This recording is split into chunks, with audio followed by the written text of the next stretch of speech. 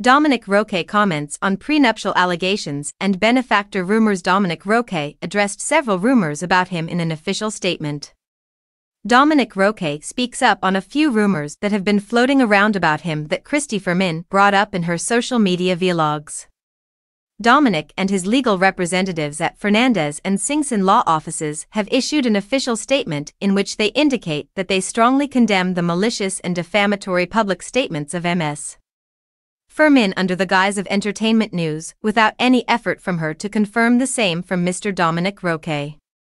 The response addressed the rumors that Fermin had implied, stating that Roque currently dwells in a condominium owned by a politician who has given him money. Additionally, the statement noted that misinformation spread swiftly among social media users, which led to speculation and uploading of Dapitan City Mayor Bullet Jalashos with Roque without their knowledge or consent. Dominic and his lawyers said there is no truth in the rumors and Mayor Jalashos is a longtime friend of Roque, and he is leasing the unit owned by Mayor Jalashos.